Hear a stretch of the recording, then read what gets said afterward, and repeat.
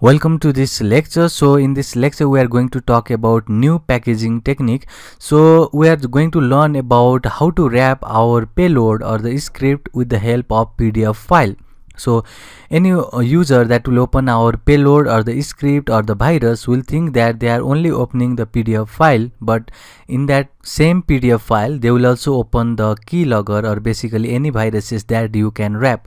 So first of all, you can open the PyCharm and you can see this is the same file that we are going to wrap with. So you could see we have just Lajan over here, which is going to give us the information about the password of that client, and we are sending that result back to this Gmail. So now what we need to do here is we can just do something, that is downloading some other file instead of just Lajan. So first of all, what I want to do is, instead of just downloading to the current location, I want to change the current location to something that is temporary directory. So what this does is basically we'll just download now this file or the Lajan or any other file not in the current directory, because that can be suspicious for the user. So instead we'll just download that in the temporary directory where user won't have any suspicion, because this is the temporary, they can contain any files. So in order to do that, we have this temporary file dot, and we have this get temp directory. So first of all, we haven't imported, maybe yes we haven't imported, so let's import this temp file. And in this temp file, so in this temporary file module, we have this get temp directory method. So this is going to get us the temporary directory. So next is we have to also import the OS module, because now we have to change the current directory to this temporary directory. So that can be done with this chdir command, and let me show you that this OS is not the platform specific, because this is the module of the Python. That means it is going to work either in a Mac OS X or Linux or even in the Windows. So we are going to just change the directory to now to this temporary directory.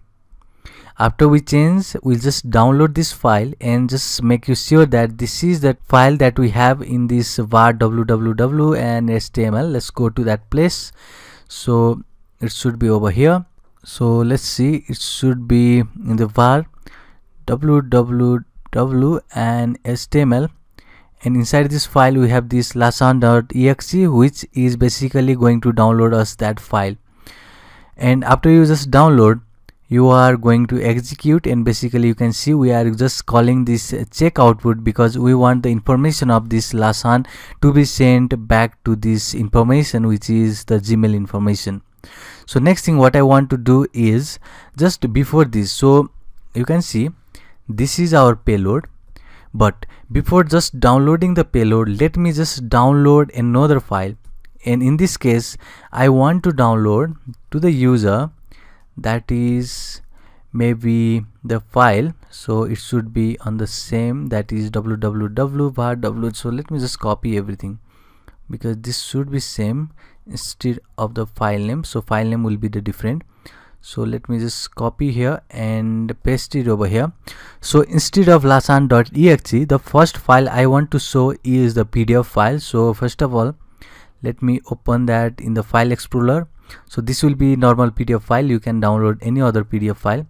So let me save this, and now let me just go over here, and our download is ready. Let me just grab that file, let me just cut it from there, and let's go and paste it in our web server. So this has lesson2.pdf. so all you need to do is copy that name, and let's go back to our PyCharm, and instead of that lasan.exe in here, or basically in the first, we have to pass that is the file name. So that should be lesson2.pdf. So first of all, we are going to download that PDF and we are execute that. So in order to execute, we have this sub process, and I'll just say popen, and here we have to just run that downloaded. So it is lesson2.pdf. so we are just running this, and we'll say cell is true. Okay, the T should be upper.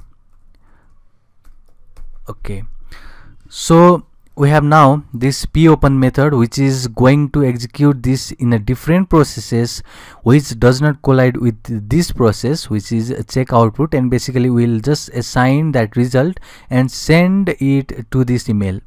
So we had made this payload now. So this payload is going to do something, that is first download this PDF, and user will think that it is just working with the PDF, but inside it is a payload that will just run the lesson, and it will just give the information that lesson can grab into this email. So first of all, what you need to do is simply go to this project folder. In this case, I have this home, and I have in this PyCharm project. So if you just remember, in the previous lecture we have seen how to convert this Python file into the executables from the Linux. So we can do now easily with the help of a Linux. So what I need to do is simply grab that file. So that is download.py file.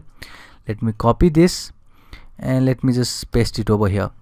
But I don't want this Python file to be sent. I just want the file, that is exe file. So let's convert this into the exe file. You know how to convert. So first of all, I want to use this wine, which is the configuration, and the path where we have this PyInstaller installed. So it is in the wine, and okay, it's in the wine, and it should be drive C. Inside this drive C we have this Python 27, which is the folder which has this script folder again, and inside this script we have installed this Python installer, which is PyInstaller, which is .exe file, and this is going to just convert our download.py, which is this Python file, into the executables with only one file. And I want no console, and let me just hit enter.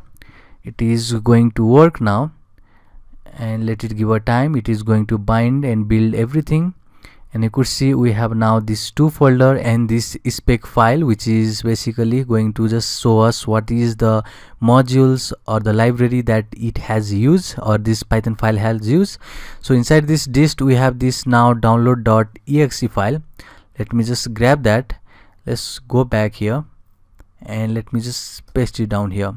So I'll just remove this dist folder and everything, because the folder that we are interested is this download.exe file. And now what you can do is you can simply go over here and search for VirusTotal in order to check if this is the file that will be detected by any antivirus or not. So let's go over here, and I'll just choose a file, and in my case it is this download.exe.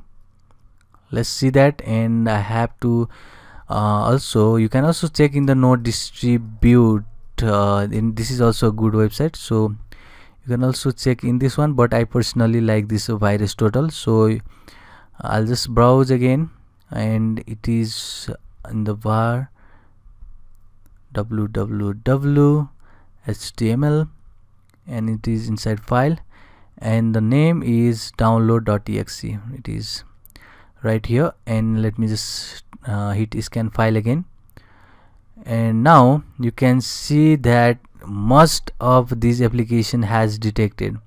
So Bitdefender has detected. So out of 69, 23 has detected our files, but it has also got bypassed by the Kaspersky and some of these websites, that is like McAfee. But some of these, like you can see, Avira has detected. Obviously many applications or many programs or PC will have this Avira. That means we have to just customize our program so that this list of detection will be smaller. So you can do by just changing with the Python code. So for now you can also check for the node distribute, and it will also give the same information. So let's go back and let's see how we can just run this and see the information. So before that I have to go to the window machine, and in the window machine first of all you have to go to this location, which is basically the host, and before that I have to make sure that Apache server is running. So let me just see if it is running. Okay, it is running. So now I want this download.exe.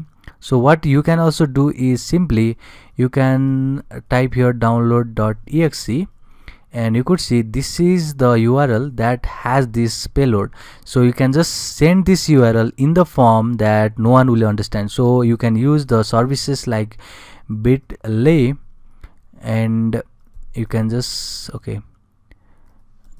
convert your link into the less suspicious link. So you can just paste it that link and get that link which is very much a shortened version, and after that you can use. So here what I need to do is I'll simply download.exe, and you could see it is same file. Let me save this, and let me just view the download. It is scanning, and it is just giving us information that it has been detected by the Windows Defender, and I want to just run it anyway. So let's see. So it has deleted this file. Okay, this has been detected now, but we can just change this file so as to run. So before that, because it has the lasan, so that means it will just detect. So let me just remove this from here, and it should be off. So I think it was off, but it just remove that. So you can also run it anyway, so I'll just run it.